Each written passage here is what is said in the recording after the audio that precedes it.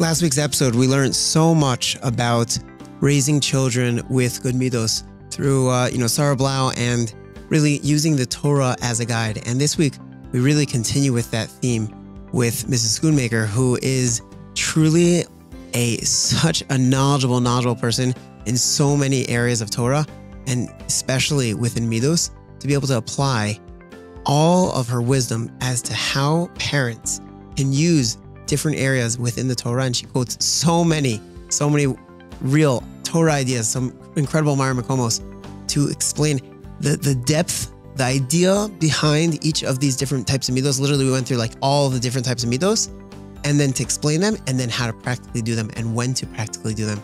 So it's an incredible episode. I can't wait to share with you. Enjoy the episode. Raising children in general is not easy.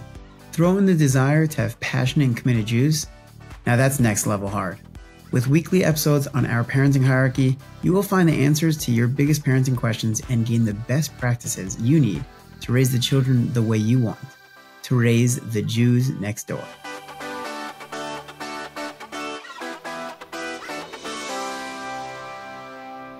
Welcome back to another episode of the Jews Next Door. It is such an incredible pleasure to speak to really one of the leaders of our door, who has such experience, such a popular speaker, a relationship counselor, a teacher in Michlalah for over 20 years, to really one of the real leaders of our door, the truly inspirational people of our door, to speak about raising the Jews next door. So thank you so much. Fresh off the plane here coming from Eretz Yisrael. Really appreciate your time. Thank you so much. Thank you for having me. I don't know if I'm deserving of those titles, but it's an honor to be here and to be able to speak about these important topics. Okay, thank you. So, we're talking about middos, about raising moral, ethical people. So what would you say is let's dive right in. How does a parent raise moral, ethical, middos children? What would you say is the... I think the obvious answer here is through modeling. Mm-hmm. But I'd like to say that it's modeling, but it's also the things that we ourselves praise. Mm. And children from a very young age see what we value by what we praise. We're told, Ish kafi mahalalo. The pshat of that is that you can tell who a person is by who praises him. But the drash is that you could tell who a person is by what they praise. So, when kids, hear us talking about somebody who's very successful in, financially or in some other way, then they learn that that's a value. Interesting. So you're not saying like what they hear, what we praise to them, like, oh, great job that you did this. More just what they hear our conversation is about. It's their girsa d'yankuta, what's around the Shabbos table, which amazing family in the neighborhood we're talking about and what they're doing. And, that's how they learn really what we value. Wow. I love that. And what would you say is there a difference between just basic morals and ethics and Torah values, like, Torah middos? We'll get into specifics soon, but is there a difference in terms of how one gives that over to their children, or it's the same idea? I think that a lot of it are just the basic ethics, but I think that in a Torah context, sometimes we put more emphasis on things than others. And if we're already talking about the concept of praising, so we say, Al yitalel adam b'chachmato, al yitalel shir b'ashro, ibar b'gvorto, ki'im bizot yitalel amitalel, haskel v'yadoa oti. Right. That knowing God is really the ultimate thing that we praise. Mm-hmm. So middos are a way to emulate Hashem. Mahu rachum afatah rachum. So it's going to take a spin that's more specifically Torah oriented, and not just a regular, concept of ethics. Totally. Okay, so then I guess let's dive into some specific middos. Great. So first things first, honesty. What's I feel like there's a lot to say there. Especially when one already sees that their child is lying to them. What should one do about that? And or like first things first, how does one get their child to ideally be truthful? And then what does one do in like an intervention type of way when one sees not working out so great? Okay, you're starting with a very controversial midah actually, because how we define honesty for young children is really something a little bit complicated. Because at a certain age of development, a child's fantasy world often makes him believe that something is true, even if it isn't true. Wow. So when a child tells you, well, I saw 5, pink elephants on the way home from school, is that lying or is that a fantasy world? Right. Now, as children grow, their concept of ethics versus manipulation also becomes more sophisticated. Mm-hmm. So it's a little bit hard to really, we don't want to call a kid out on dishonesty if it's really some kind of fantasy or maybe even some kind of a reaction under pressure. Right. So it's very, very, the basic Michlalah we're going to use for children is to believe that they're being honest and to be mechanech to respecting honesty. Meaning if a child says to you, I already had 2 cookies, you might even say to them something like, wow, for that honesty, you actually deserve the 3rd one. Right, right. Meaning we want them to understand that it pays off to be honest, that they're living in a world which sometimes unfortunately convinces them that it pays to manipulate. Right. So how can a parent explain to a child? Like let's say a child a parent just wants to explain, but it's really important that you're honest. And child, let's say, says back, why? What would be the correct answer for a parent? Okay. Depending on the age of the child, for a young age, it's going to be just positive reinforcement. When they are honest, they get a lot of praise from us. They maybe even get some reward. Maybe they even see that they don't lose out by being honest. That's going to be that very young child who could have said that he only had 1 cookie, but he told you the truth and you gave him the extra one because he told you the truth. As the child gets older, I think it's really them realizing that ethics in Judaism, and here's where it's really going to be the Torah spin. The Gemara in Masechet Shabbos says that Chotmo shel Kadosh Baruch Hu emet, that Hashem's stamp is truth. And the Alter of Kelm actually says this very interesting thing. A stamp usually comes at the end of a document, which means that the truth always comes out in the end. Right. Wow. And that's what the child, and because he may see somebody cheating and getting ahead and people who lie. And what we're saying to them is, you may be right on the short term, but in the long run, the truth comes out. And that's why with a long-term vision, that's why it has to be a more mature child who can understand this, is that people who cheat eventually either get caught or they're not respected or they get entangled in their own dishonesty. Right. So don't look at that short term. Look at the long-term picture. Got it. Okay. So honesty is being able to show them the importance of it, of that eventually it's really not going to end up helping you so much anyways. Right. And if they can understand the more philosophical idea that since Hashem's midah is the midah of truth, so this is a way to be close to Hashem. But that's a certain age of development where they can appreciate that. And what would you say one does when, let's say, they do find that their child is not being so honest? How does one, how do, I guess, kind of corrective in that? Okay. I once actually was speaking to a group, a bunch of principals of schools, and I came as the speaker, but I ended up learning so much from them that it was amazing. And one principal said that what she does is that when she finds out, and this is true about in general, any kind of problematic behavior, but I would even relate it to what you're asking about right now. She says, so she'll call a student in and she'll say, you know why I'm calling you in today? Because I have a very high regard for you. And I was just told of something that doesn't fit in my perception of you.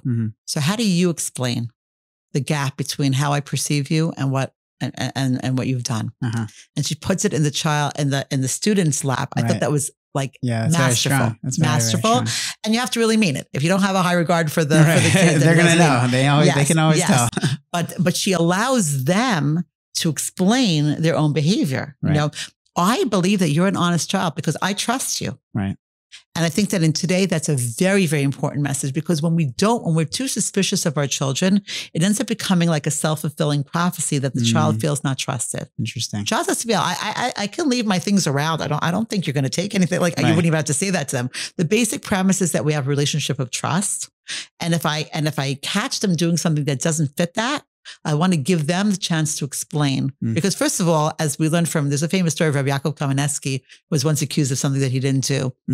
And, we never want to accuse a child of something that we're not 100% sure is that they've really done something dishonest. Right. So by saying to them, this is a gap between what I think happened and what I think you are, and please tell me what you think, the child can either admit that they've done it. They can also plead innocent. Right. And it could be a discussion, know. Right. But we're basically working with the premise that the child is trustworthy. Love that. Wow.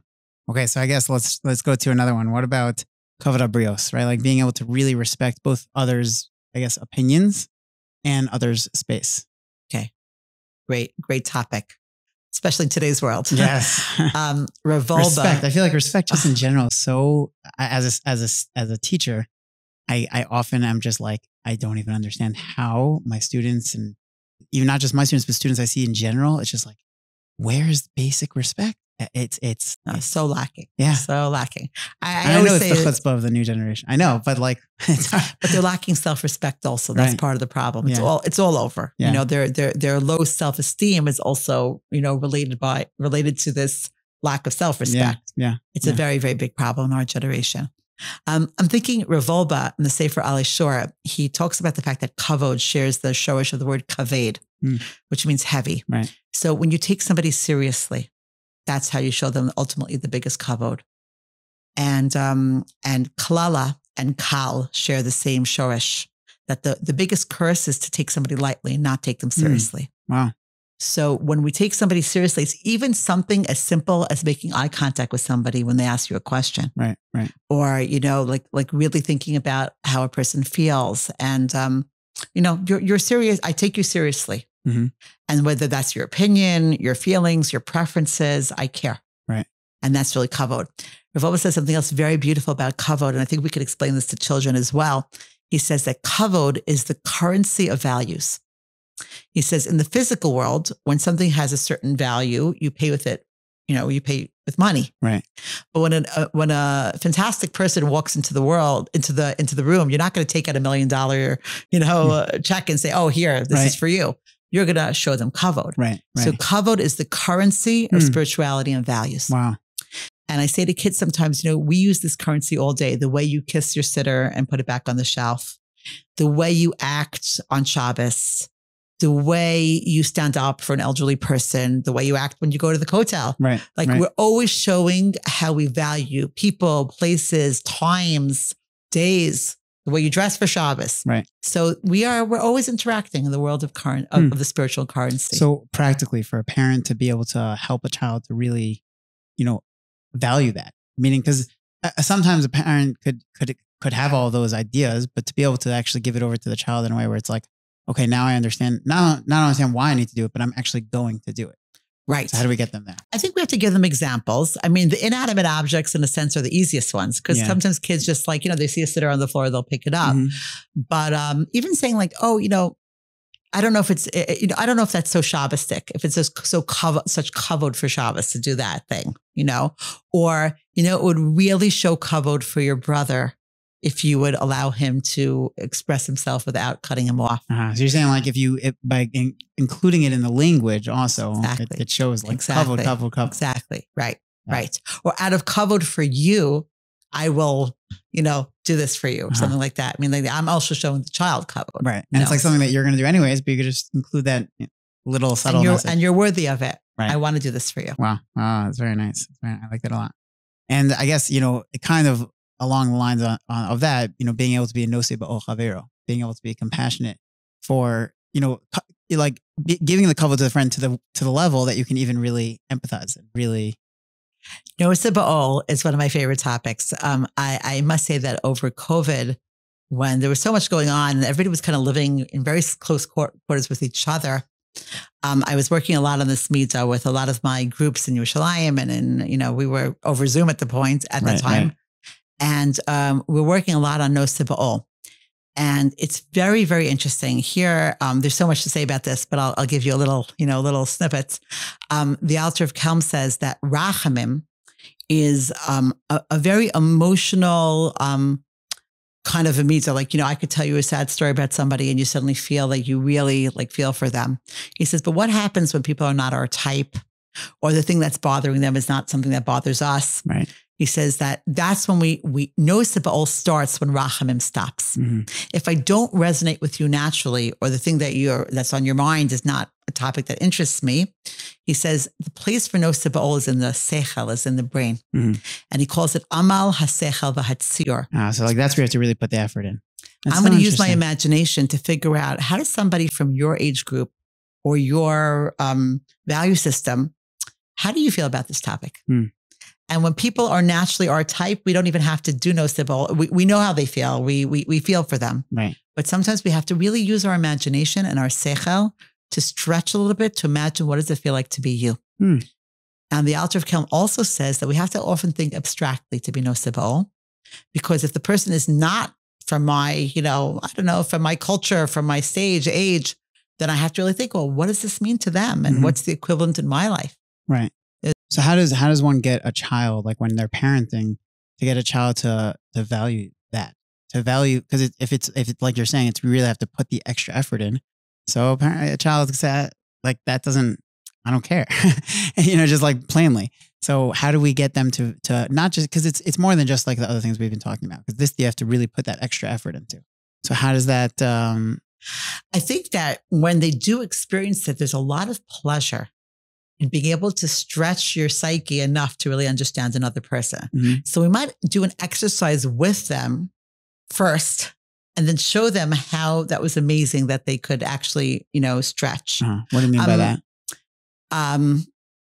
I'll give you an example. I remember once there was somebody, sometimes siblings have very different value systems. So you could have a very idealistic, not materialistic, teenager who has a sibling who's very into their manicures and their hair and all that kind of thing. So they're like very cynical about their siblings' interests. I mean, why are they not more interested in spirituality? So you would say to them, well, what do you think that, manicure means to your sister? So I don't know. I don't care. So, well, no, really, what do you think it means to them? And then if they say, well, maybe it's something that puts them in a good mood. So then we start thinking, okay, well, what puts you in a good mood? And then the child will tell you what puts them in a good mood. Right. Go into a good shir.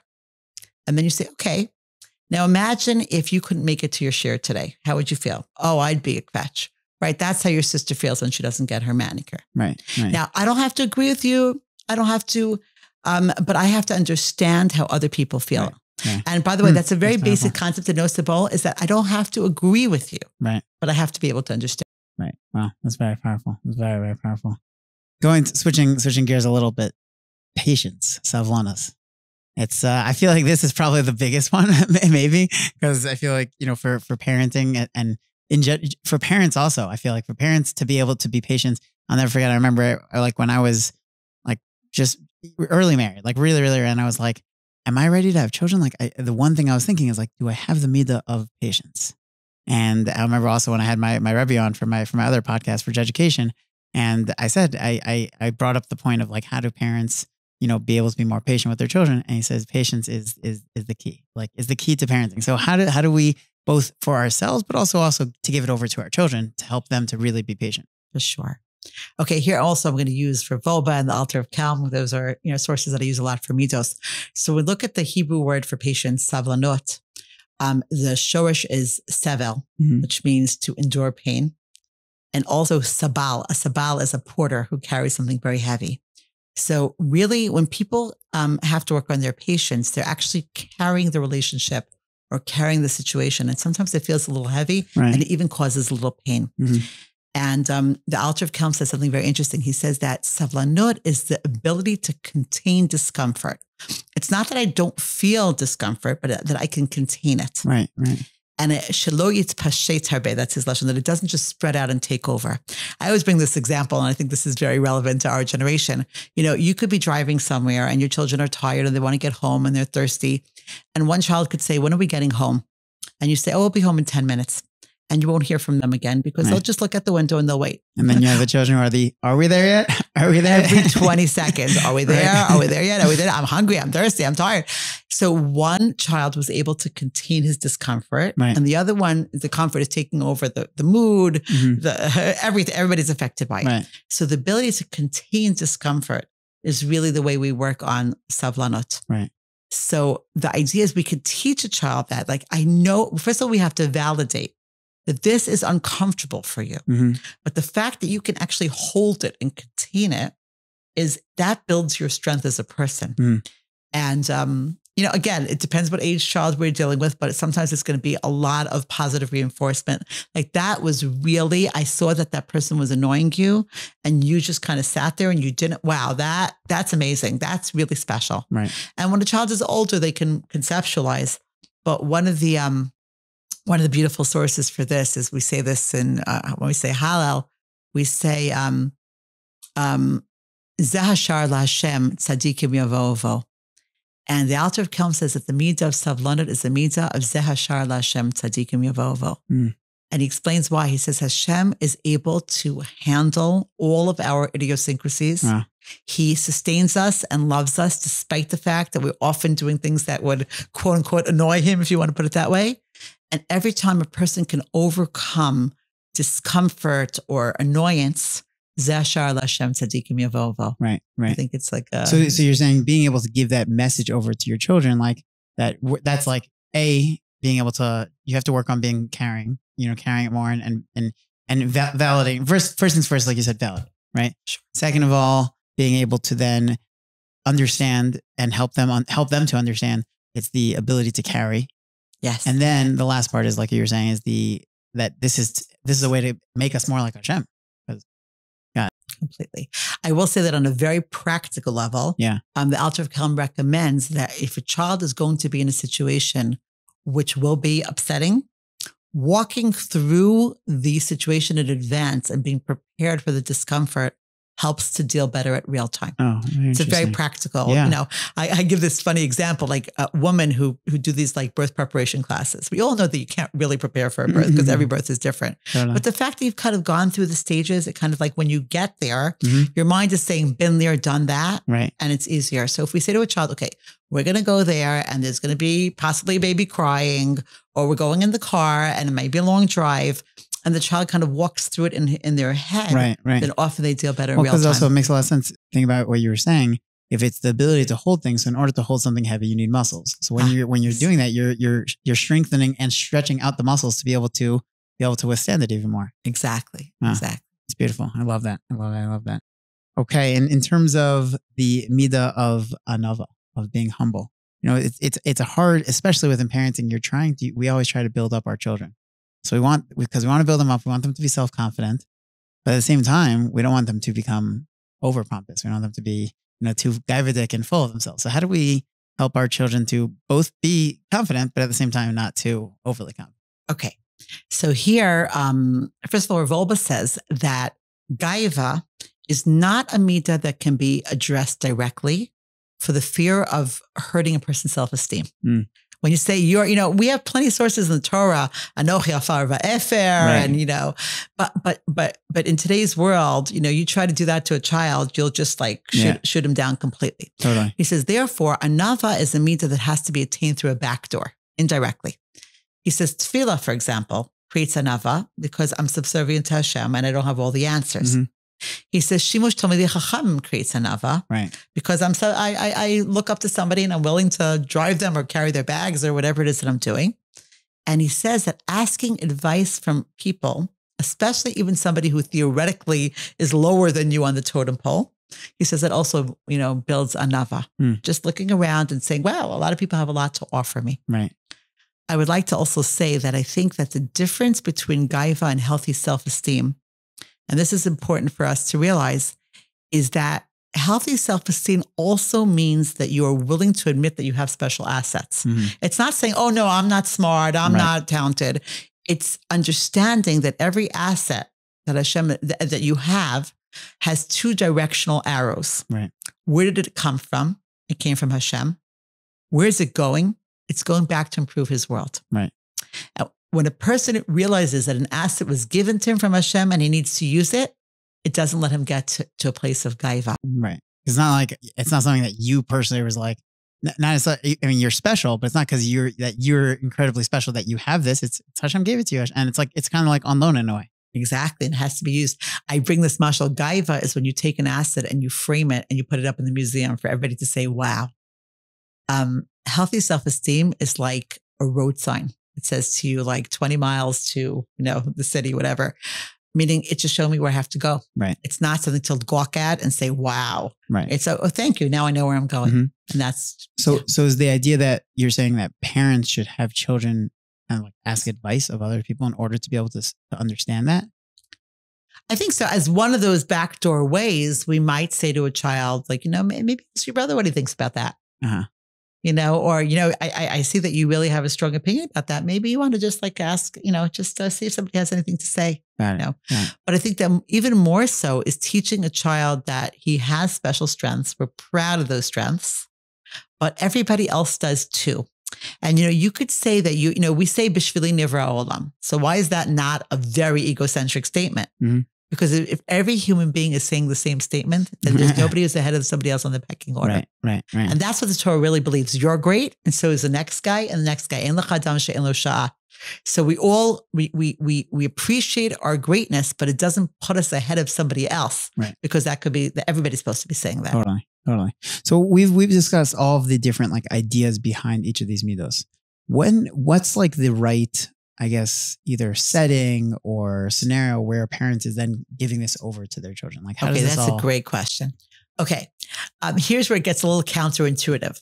A lot of the times, the time that we are most motivated to teach a midah is when we're seeing that the child is not, at a moment of annoyance, you might, want to say something.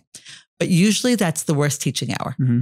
Because in order for the child to really internalize, they have to feel that we don't have an agenda and that we're not coming from annoyance. Right.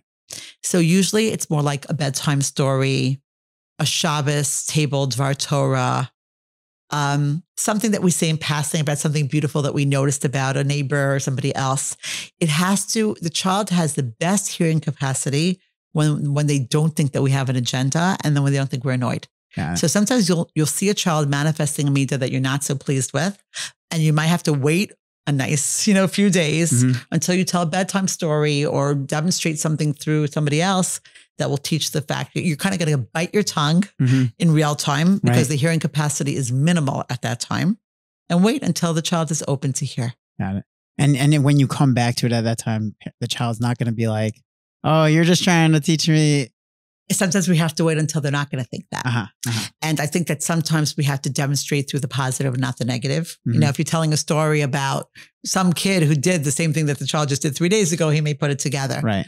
But the Slonim Rebbe says something very, very beautiful. He says that we never use other people to demonstrate a negative midah because the child picks up on that right away and they feel it's almost like hypocritical, it's never like exhibit 1, Mrs. Schwartz. Oh, she's a selfish person, Okay. or don't play with that kid because he's whatever.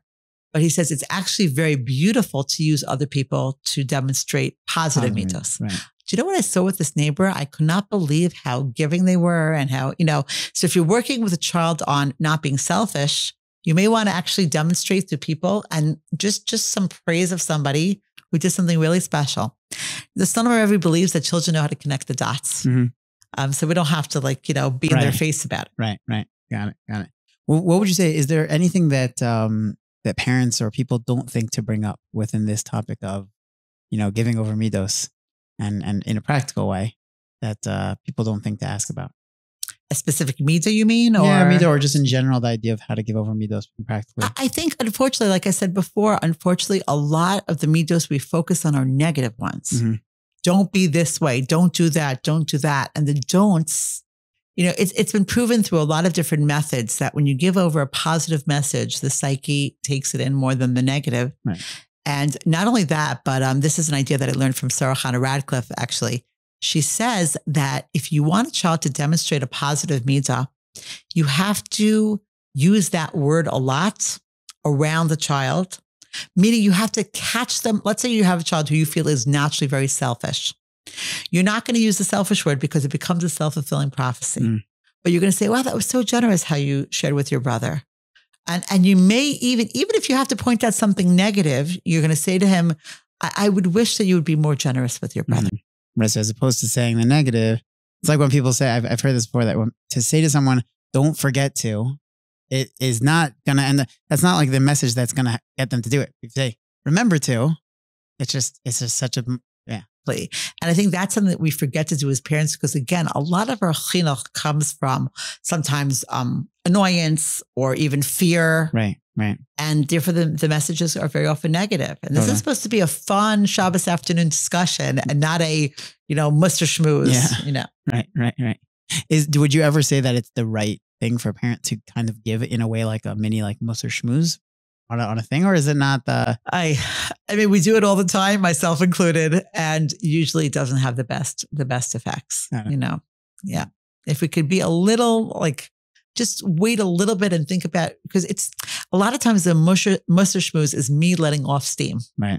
If I'm really thinking about chinuch And, the famous pasuk we have, Chanoch Lanar Api Darko Gam Ki Yaskin Lo Yasur Mimeno. We're trying to say, I want this child to internalize this value in a way that when I'm not there to enforce it, they're going to want to do it. Right. They could be scared of me. They could feel self-conscious around me, but it's what's going on in the, in the recess in school when I'm not there. That's where we're really going to see that the child's internalized it. Right. Like Yosef and Yaakov, the fact that Yosef saw the diuk no shaviv, that's the greatest goal. That's the exactly right. Exactly. Any final message on this topic of practical aspects of raising children with good middos? I think it's important for us to help children understand what their strengths are in middos. Like everybody has a midah where they excel and a midah that is difficult for them. This is coming from Rabbi Yerucham Levavitz says this. And we all want to know what our tafkid is in this world.